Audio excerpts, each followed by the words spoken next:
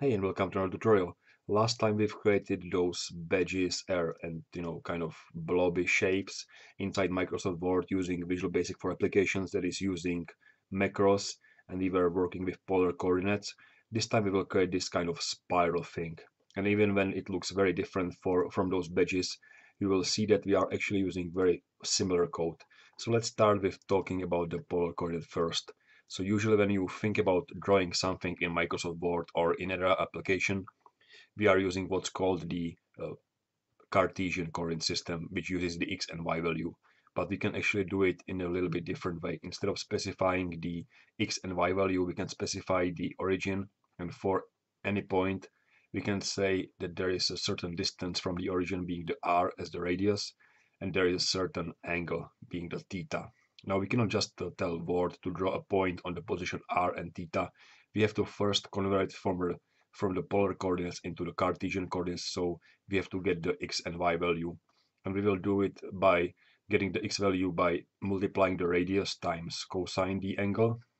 And for the y, we will multiply the radius times sine the angle. Now, if we keep the radius same and just change the angle, we will actually plot a circle around the origin. But what happens if we do something different? For example, if we change the radius based on the angle. So if we just set the radius to be angle times some value. So in the beginning, it will be in the position 0, 0. And then with the increase, when we increase the angle, we will actually increase the radius. So we will move away from the center like this. And what we will get is this spiral. So this is what we are looking for. So let's delete everything and try to see if we can get something like this with the VBA code.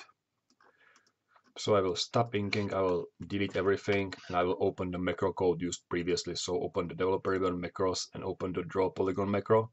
And you can see that it's fairly simple. We have the segments, which sets the number of segments, and it's also used to define the size of the array, which holds all the points. We have the radius, the angle, the x and y origin. The x and y origin are kind of random, as is the object color. And there is a loop where we increase the angle, and we use this angle as a cosine function for the radius. So there is this blobby edge, and then we calculate the x and y position based on the radius and the angle, and of course we add the x origin and y origin.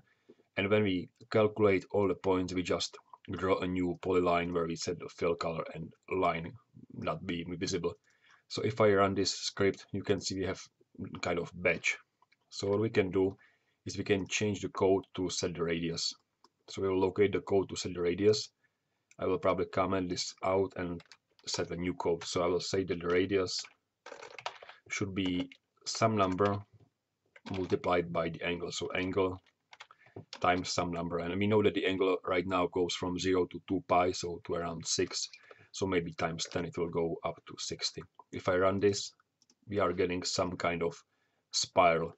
I guess for now we don't want to have the fill visible, but we want the line to be visible. So we'll set the line visibility to 1, but fill visible to 0. And we will also not be setting the fill color, but instead we will set the line color. And I will probably set the line width or weight to some bigger number, maybe 1.5 points. Okay, so if I run this again, we are getting some kind of spiral. The problem is that we are only going from 0 to 360 degrees, so around one circle. We probably want this spiral to be rotating or getting around the circle multiple times. So what we can do is we can add a new variable that we'll call the variable spins as long, and we'll define the spins to some number. So spins maybe 4. I want this to be 4 around the corner, around the circle. And then we have to adjust the angle calculation. So right now we are calculating the angle based on the 360. So 360 is a full circle. We divide it by number of segments and multiply it by the counter. So I can probably multiply the 360 by the number of spins. See what happens. I should probably adjust this number, which is multiplied by the angle, to some smaller value, maybe like 5. So if I run this again, I don't see anything. So let's try to run it one more time. Still nothing. That's kind of strange. Okay, I see the problem. I've set the spins, not the spin. Spins is 4. Okay, and now we have nice looking spiral inside Microsoft Word in basically no time. And that's it for today's tutorial. Thanks for watching.